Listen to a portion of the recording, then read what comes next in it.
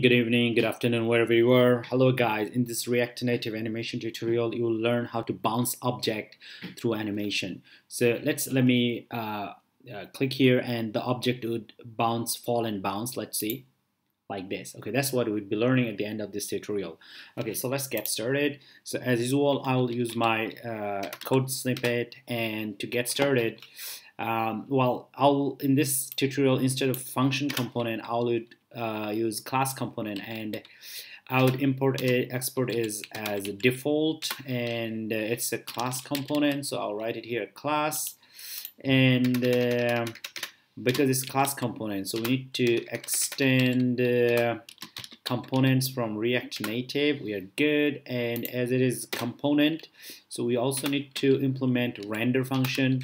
So let's create an implement, and let's put this return block within the function. Okay, we are good now. All right, and over here we have this container, our main container. I'll give it a flex property 1, and justify content, it'd be flex end, because this is our primary access, and I want to put this button within my primary access and at the end, so that's why flex end. And I also wanted to horizontally center it, so that's this align item center. Okay, we're good. So what's happening here, justify content, put this button over here at the end of the screen, and align item would put it in middle of this view over here. All right, so now the first thing we need to do, we need to create a button. So this is the button we'll be creating. Let's go ahead and do that. As usual, I will use a touchable opacity to do it, which is my favorite customized button component, and we'll give it some style object. So let's go ahead and create that style object.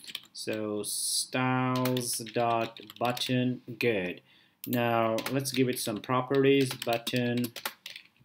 Okay, so what do you want with this button? Definitely we want width and height. So width say 150, height say 70 pixel, and padding say 10, and border radius say 10, and background color say FC 5C65. Okay, so this is our button right now, and I also want there to be a little distance between the space and the button itself. So let's give it margin vertical, say 50.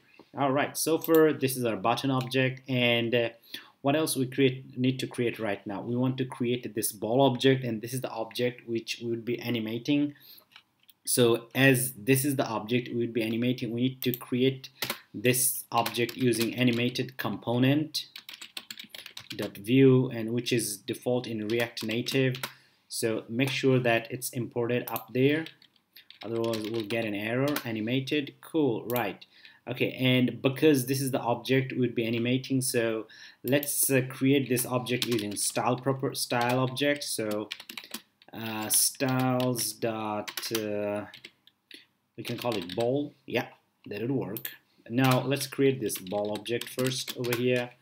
And what do you want with this ball object? We want to give it a width, so 100, and height say another 100, and border radius, because we want it to be perfect square, so give it 50 pixel border radius, and give it background color.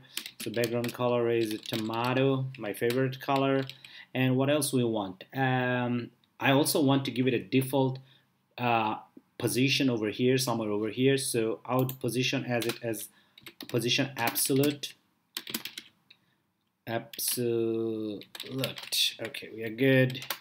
Next, what else we want? We want left somewhere 160 pixels. So this would be from here to here, this distance, the horizontal distance. And I also wanted to position it vertical in the vertically top, say 150. So that's our ball object, right? So let's save it and see whether everything is working correctly. So here we go, I saved it, and we say only one module, right? So I need to what else we need to do? Let's see. So over here, style. So oh, sorry, over here, this is the error. I'm sorry about it. So yes, So that's what we have right now. But as you see, if I click on the button, nothing happens, right? It just fade in and fade out. But we want it to be touchable. And what do we want to do with this? We want, once we click on this button, I want this to be fall down and bounce back. Okay, so let's create this fall down and bounce back animation. So to do that, first I want to control this falling with a variable, right? So let's create a state variable, name it animation, and create it as an object over here. So animated.value, for now I'll give it 0. All right, so this is this object would be dealing with the position over here. So slowly it will fall down and bounce back. Okay, so we do this through an animation function. So this animation function is I'll be calling in component did mount. Okay, let's go ahead and import this function, and Animated.spring, right? And it takes few arguments. So the first one is this start animation, because the first argument is the argument that we would be animating. All right, so this is the value that we would be animating, so that's why we call it over here. And as a second parameter, it takes a few values. So first one is two value, like say we'll put it somewhere 250 pixel from top to bottom, so from here to here 250 pixel. And I also want to give it duration 2 seconds or 2000 milliseconds. And after that we want to start the animation. Okay, that's how we'll start the animation. But in this case we're using spring instead of timing function. With the spring function you can simulate real world physical objects falling down from sky or from higher position. So to do that we need to give properties, values to two properties. The first one is friction equals say 7. I give it 7, and the tension is say 20, like that. Okay, with friction you can create obstacles or slow it down, and tension means how fast it is coming down from top.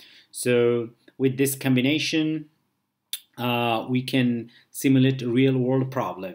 Okay, like for example when a heavy object falls from the sky, it bounces back. So that's what we'd be doing. Okay, so now for now let's save the animation and see what's going on. Okay, good. All right, so now it's asking me to use native driver. So let's use native driver. Use native driver true. Okay, all right. So that's what we have right now. Okay, so but it's not working, or it's not falling down as I reloaded or saved it. Right? Let's save it one more time. Yes, it doesn't work. Why? Because I want to animate, because right now I'm not animating. The animation is happening over here, but I'm not supplying it to this animation component. So I need to supply it to this animation component. To do this, we need to create another variable, say const trans. Over here we need to grab this value, and then supply it to here. So I want to deal with the transform property of this object. So that's why I write transform, and transform takes array of objects. So it might take translate X, translate Y, and opacity, or rotate. Rotate, not really opacity. So we want to move this ball on the Y axis. So that's why we write translate Y, and then I assign the value. So what's the value? This dot state dot animation. Okay, so well, actually when the app is loaded, this function gets started, but we are just now we are not supplying this value, because it gets animated over, or this gets changed the value from 0 to 250 in 2 seconds. And as it is changing, we need to supply this value to translate Y property of transform object. Now we can bind this transform object to our animated component within using this trans object. So let's supply array of styles over here, then we can call trans from here. Okay, we are good. Okay, so right now if I save, what will happen? Can you guess? So this ball would fall down and bounce back. Let's see what happens. Yes, okay, that's what's happening. So let's change the friction. So friction changed to 1. Okay, it bounces a lot because we don't have a lot of friction, so it falls very quickly and bounce back. But if you have 10, it would fall down very slowly, you see, and it doesn't bounce back because the object is too heavy. Heavy in the sense that here right now it had so much friction, it can't really bounce back. So the lower the friction value, the higher the bounce. So that's what you need to remember. Okay, but right now this function gets called every time we load the app, and it gets called automatically, and then the animation starts. As the animation starts, we pass this value starts to be animated, and as it is animated, we supply this value to translate Y value, and then we bind this value through trans object to our animated object. Hopefully it makes sense to you, but if you have questions, you can still leave comment in the comment section. All right, so right now what do we need to do? We need to bind this animation. Like, I don't want it to start automatically, I want it to start once I click on the button. So to do that, we need to apply on press event over here. So on press, okay, all right, and now we'll be calling a function, but the function doesn't exist. I would call it handle press. Okay, now let's call handle press. Okay, so let's define the function here. Handle press.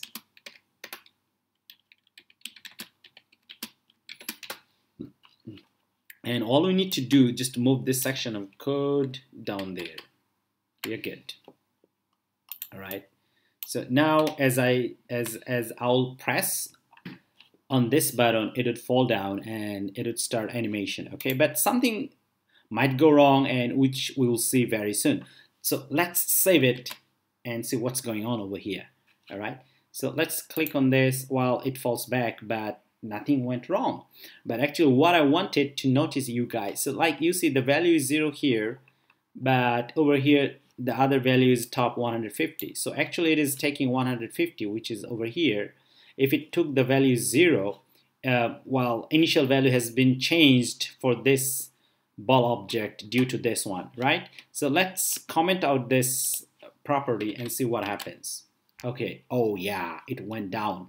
That's because actually right now my animation, this object is within my main container, which is this, and this container pushing back everything down to the bottom. If you look at over here, right? So because we have flex end, so everything goes to end. All right, and this end is actually 0 right now. Okay, so it's like, you can think it like that. Right now the XY coordinate over here, Y is 0 over here right now, because this container style, what's the style is this one, and so my actual view is starting from here. You can think like that. So my coordinate Y value is 0 over here, but definitely, so this is the minus value and this is the plus value. We can observe this by changing the value, say minus 1.5. Okay, so it'll go up. All right, so it went up, right?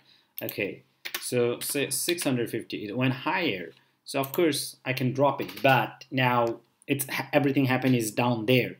So this is not good. That's what we don't want. But we know the problem. The problem is because this animation object is within our main container, and main container is pushing back everything down over here because we are using flex end, so which is ultimate over here. So how do you change this thing? It's very easy. So just take this animated object out of this main container and we'd be good to go. Here we are. But now we have new problems. So it doesn't support too many components to be returned at a time, because in React Native we can only return one component at one time from a return function. But if we want to return many components, then we need to use fragment. The short term for fragment is using this sign. So just put this sign over here and you're good. The error is gone. So everything is smooth right now. So for save it. Okay. Now what's happening? The ball is gone. That's because 650. So 650 is way up there, way up there. So I want to change it to 0. Okay, it showed up, right? So 0 is right over here, and down there it's plus, and up there it's minus. Actually, I want to set it somewhere to 50. Let's see what happens. That's it. I want to put it somewhere to 150. That's it right now. Okay, so now let's click on the button, and we'll see our cool animation. Wonderful. That's what we're looking for. So let's change this to 300. It bounces more. Let's change this to 450. Okay, it would bounce more and more this time. Perfect. So that's the bounce animation used in Spring function, and typically it doesn't have a big difference if you don't use friction and tension properties, which you need to use. And what else we learned this one? So we need to know that this flex property over here. So you guys need to be careful how you use it, because I pushed everything down to bottom. So that's why I needed to move my animation object out of my main container. And what else? So I think everything is good. So guys, if you like this tutorial, please subscribe and give me a like. Thank you so much.